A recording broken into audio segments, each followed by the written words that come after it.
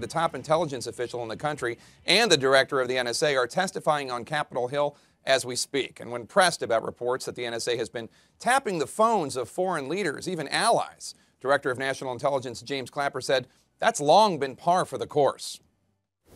Plans and intentions of foreign leaders would be important for the United States to know. That's a hardy perennial. As long as I've been in the intelligence business, 50 years, leadership intentions, in whatever form that's expressed, is kind of a basic tenet of what we are to collect and analyze.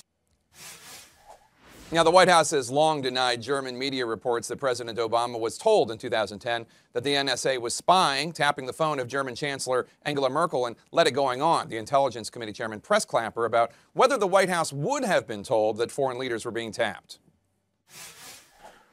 Would it, in fact, any value of that information find its way to at least the National Security Council in the White House? Well, it certainly could. They may not have information specifically related to a specific selector or any specific collection target. What they would see, though, would be the output of this in its total dimension.